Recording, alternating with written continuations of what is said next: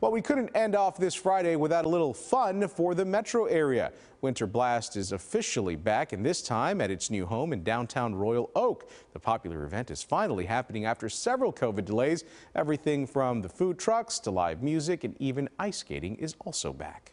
Been a challenge and some interesting weather over the last few days, and here we are on the brink of what I think is going to be a real winter wonderland in downtown Royal Oak.